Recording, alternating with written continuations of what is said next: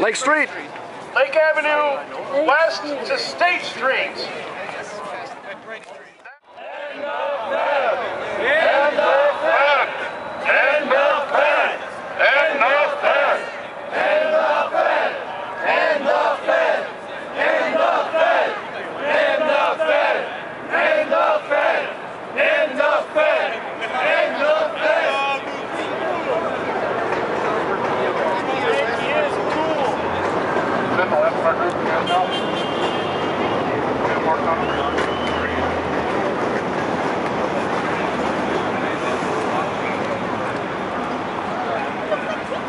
We're getting there. We got one more stop after this. You know, they say the price of freedom is eternal vigilance. Vigilantes right here in front of me. Woo! Good job. Take some more. You know, about people like President Obama, Saul Alinsky being great organizers, and at the same time, we get accused of being astroturf. Folks, astroturf is organized. Does this look organized to you? Well, I think we probably had it for now with enough angry old white guys. How about we change it up a little bit? Well, by the way, has anybody here seen Camp FEMA? Yeah! Yeah! All right. Well, the person mainly responsible for Camp FEMA is the guy we should thank for being our main screamer today. Here for Gary. Go get him, G! Go get him, G!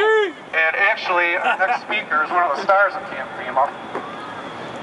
She's also a delegate to the Continental Congress from Missouri, executive director of the Liberty Restoration Project. At 25 years old, she represents some badly needed young blood in the freedom movement. Recently had her apathy 100% cured by Dr. Ron Paul. All right. So let's hear it for Catherine Bleich.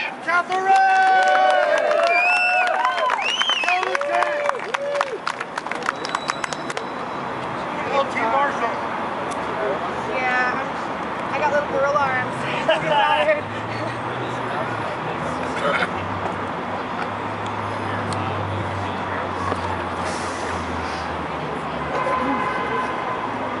All right, can everybody hear me? Yeah. How are y'all doing today, Chicago? I am here from the great show-me state of Missouri, and it is quite an honor to be here. Today I want to talk to you about my favorite word in the world. That word is freedom! What is freedom? What does freedom mean to you? To me, freedom means the ability to do what I want, when I want, how I want, without asking permission.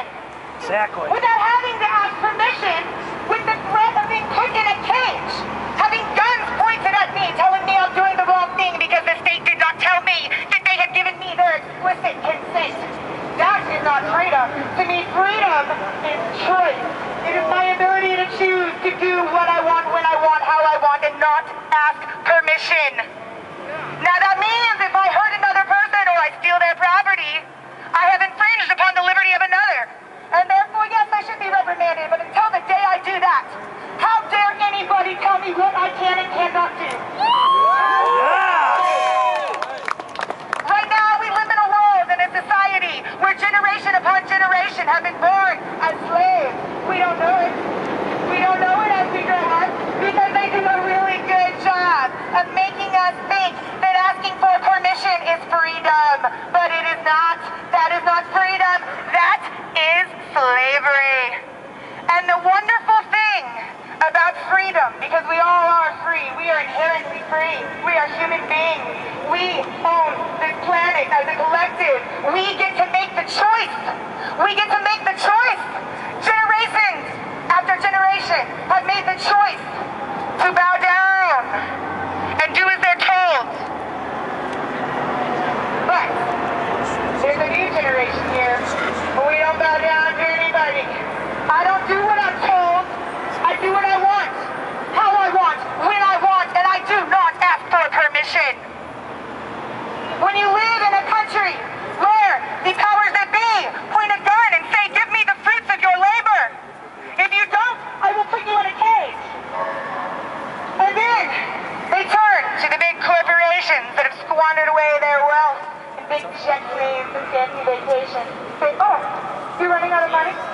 The thing is, I have some guns, and I'm going to point them at the American people and have them pay off your debt. That is the society in which we live, where violence is funded through fear. We live in a society of fear. We are afraid to stop funding our oppressors. We are afraid to stop giving them the fruits of our labor. But you know what? You don't have to be afraid, because we have the power.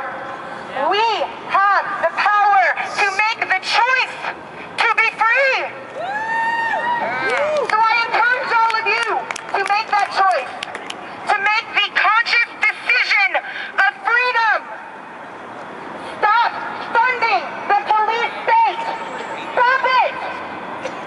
When you shop at big corporations that accept bailout dollars, when you allow Homeland Security to come in through the back door and nationalize and militarize our police force, you are allowing them to target people like me, people like you, every single one of us, as, quote, crazy, radical, right-wing, potentially violent militia members. But are we violent? Do you see violence here? The only one committing an act of violence is the state. They are committing violence against us. And we are making the choice to allow it to continue. The Federal Reserve banking system is run by a cartel of international bankers who have enslaved the planet by doing exactly what they have done here in countries all over the globe. They are enslaving our grandchildren by borrowing money without asking them. Borrowing money that they then take and feed to Homeland Security. The money that they are stealing from our grandchildren is being used to oppress us right here and right now. We are all slaves. The future generations already are. The current generation is. And we need to say no. And it's time to I don't want to keep y'all here too long because I'm having too much fun running around the city of Chicago waking people up. But I do want to encourage every single one of you to look into your heart and to pay attention to your actions and decide, am I making the choice to do this, or is someone coercing me at the point of a gun? The fact of the matter is, if we all stand up with love in our hearts, smiles on our faces, we will be free, because they cannot defeat us. We have the truth on our side. So please, ladies and gentlemen, make the choice of freedom. Make the choice of freedom. Decide to be free. It is a choice. We choose this economic policy. We choose our elected officials. We make that choice. Choose freedom. Thank you. Yay, Catherine. Go, girl. Okay, we're going to take off now. It's going to be a real short hike to the next stop. That'll be our last stop. So here we go.